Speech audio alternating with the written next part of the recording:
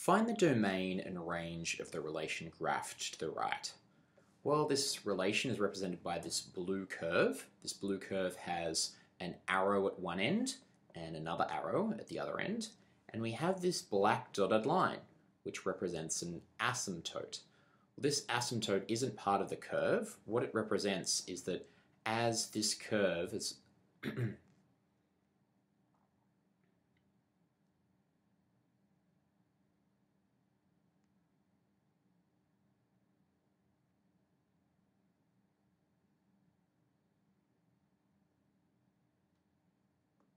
it represents that for values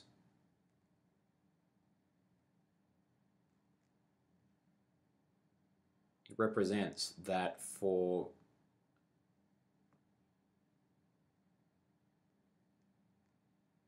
it represents that as these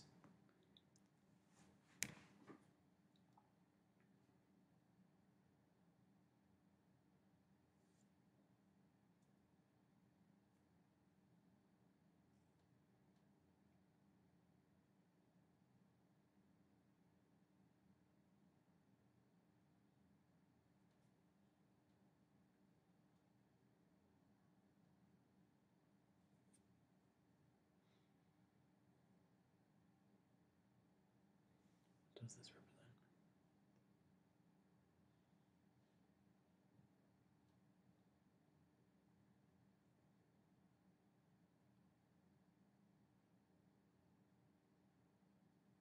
It represents that as this relation extends beyond the bottom of our graph, the y-coordinates approach infinity, but the x-coordinates approach the value x equals 1. What this means is the x value, x equals 1, is not a valid input for this equation, but that all the x values that are greater than x equals 1 are. In other words, if we input x values that are just a little bit larger than x equals 1, we'll get very large negative y values, but we can't input the value x equals 1 itself. That's just not permitted for this relation. Well, let's go about finding the domain.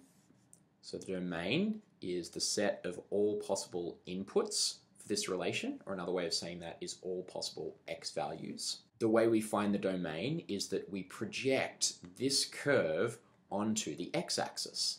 Well, let's consider this arrow first. This arrow indicates that this curve continues this behavior of heading in this direction beyond the confines of our graph, which indicates that all the x values that extend beyond this graph are valid inputs for this relation. In other words, all the values of x greater than x equals 5 are valid inputs and would produce valid outputs when substituted into the relation.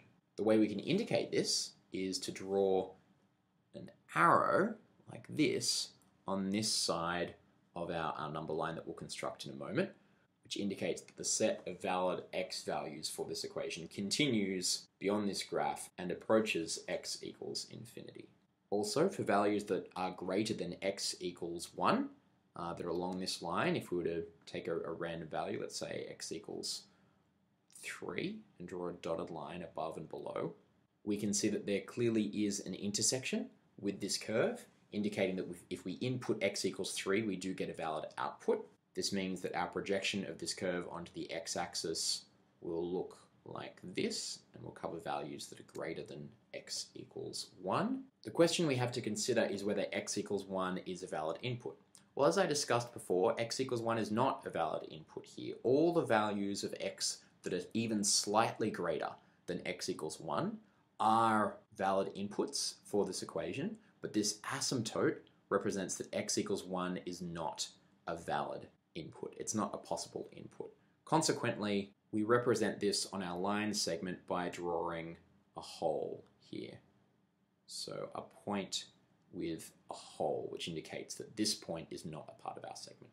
Also, we can quickly confirm that any x values that are less than x equals 1 are not valid inputs. Let's choose an arbitrary value. Let's choose, say, x equals -3. If we draw a dotted line above and below the value x equals -3, we do not get an intersection with this curve. Consequently, it's not a valid input because if we input it into the relation wouldn't yield a y value. So we can write this domain as x is greater than 1.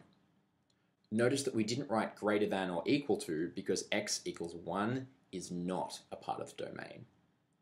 Let's consider the range. The range is the set of all possible outputs for this relation, or another way of saying that is all possible y values. Well, if we were to draw dotted lines to the left and right of any one of these values shown on the y-axis on our graph, that dotted line would intersect with the curve.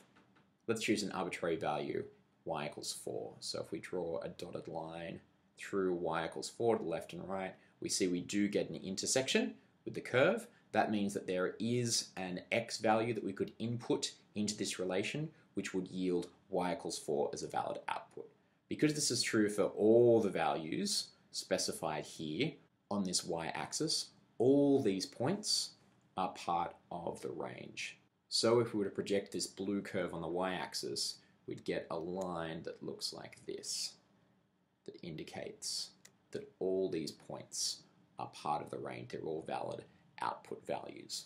Also, we'd get an arrow up here and an arrow down here, because these two arrows on the curve indicate that this curve continues its behavior of heading up and heading down all the way as y approaches infinity and y approaches minus infinity. Another way of writing this is that the range consists of all real y values. Again, if we read this y-axis as the number line, this line segment says that the range is all real y values. And we're done.